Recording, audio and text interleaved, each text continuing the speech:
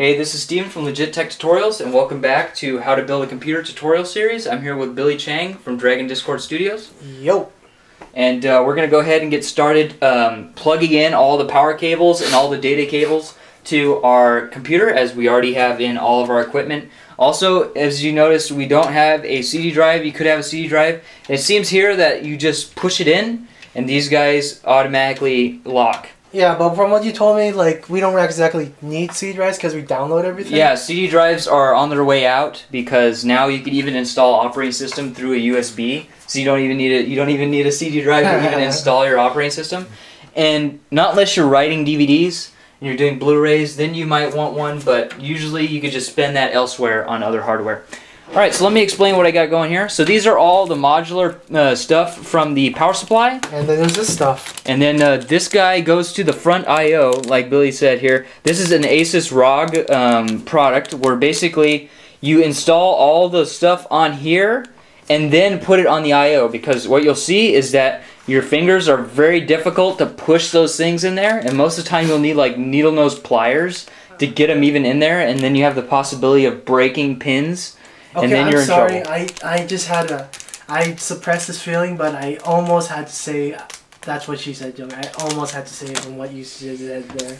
Yeah, breaking pins? It's hard to push it in there with your finger. Oh, okay. Alright. Okay, so let's go ahead and... we also have our SATA data cables. We're going to have one that goes to our hard drive, and we're going to have one that goes to our SSD. And we're also going to use some of these guys to give power all the way to our SATA drives. Our SATA 3 drives. Alright, so let's go ahead and go back to the computer here and start plugging in our essentials. So I'm going to go ahead and put back on my static wrist strap on my left hand. Oh, hey Billy, can you help me out with this? I should have probably said please leave a like or something like that. Yes, just go ahead and push the clip down. God damn it. There you go. I think it's easier to pull it out than to push it in. Okay. Alright, so now we have the essentials here. We have the 24 pin. What we're going to try to do is we're going to try to route it to where it stays as far away from any of our air circulation as possible. So I'm going to go ahead and plug this guy in, and it has one of these little expansion guys. Just make sure that guy's plugged all the way in. And then you have a clip here. The clip usually goes to where there's a bump. There's a little bump on the other side of the board there. You're definitely not going to be able to see it. But let me go ahead and just pick it up so you can see a little bit in there. It's got a bump right there, so I'm going to install it to where the clip is facing outwards. And let's go ahead and do that right now. Here, let me show it overhead. Okay, so now I'm lining it up. They can't see it because of your hand. It's pretty dark in there too. Yeah, it's pretty dark. I can't even barely see. Okay, there we go. And we have it clipped, and we make sure the clip is all the way down over the head, and now we're good. Yeah, see, take a look at that. Looks like the pro is doing a pro job. Yeah, so now we're going to take this guy and we're going to route it underneath the power cable to make sure it's underneath the 24 pin. This guy is our 8-pin power cable, and go ahead and show him over here, Billy. We have the 8-pin is this guy right here. Go a little further. Okay, so there's the 8-pin right here at the top. What I'm going to do is try to mount it around and see if I can get it underneath this fan, which I can. And see if I could get it. Actually, let's plug it in first, and then we'll see if we could route it around. Yeah, that sounds a little easier. So what we're gonna do is just make sure that these guys, the two clips are facing each other, and then you're just gonna hold them together and look for where the clip is. The clip is facing the outside, which I just reach around and feel at. So I'm just gonna go ahead and line these guys up. You might need to get if you're using modular, you might need to get a new one because from what I hear, the modular ones are kind of short. The modular power supplies are kind of short.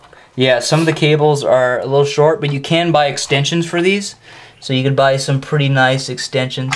Alright, so there I go. I have it clipped in. Let's see if I can get it routed underneath this fan, which I can a little bit. You might need to use some cable management, or maybe I could get it up and around the fan. Oh, that works. I don't know if I like that. It's a bit tight on the graphics card though. Yeah, and see how but I'm probably going to need to do that. Cause see those are where the CPU, those are where these two fans are going to go. Alright. This fan and this fan. Alrighty, so let's go ahead and install the these I.O. pins. Yeah, let's do that. Show them again, I don't think I got them. Yeah, those things. So the I/O pins, and we have all our I/O right here. And Billy's gonna grab the manual, the user guide there. Yeah, apparently. By the way, this manual looks thick, but I'm pretty sure it's only half of it's English. Nope, all of it's English. Okay, so what we're gonna do is Billy's showing me. Go ahead and show him, Billy. Is this guy right here is what we're gonna need for the diagram, but it basically, as you see, it's printed on the side. So most likely you'll be able to figure it out. As you see here, they're all printed there. That thing looks like you could jab your finger or something. It looks like something you'd stick like a freaking. It looks like one of those things from like the future where you stick your head, that you stick into your neck. Honestly. Oh yeah, yeah. It's got the little out of the box sort of thing going on. So let's go ahead and this guy you'll probably definitely want to make sure that these are all separate or whatever. Well, yeah. Make sure that they're routed the way that you want it to route. So we're gonna look on here and we see that the first one that we come up to is a power LED plus and a power LED minus. So we're gonna look on here and we have power ground, power LED. There we go. Power LED minus, power LED plus. Yeah, you were saying how before they didn't have that and you had to do it by fingers. Yeah, you have to put your finger down in here. So go ahead and show that to them, Billy. You had to put your finger down in there and put it on those I/O pins down there. Which that sounds like a bitch. Yeah, which is a pain in the ass because as you see here, you got to get it in there and then you might miss it. So that's what this guy is. So you could hot swap it very easily. So here I'm putting the power LED plus into the power LED plus.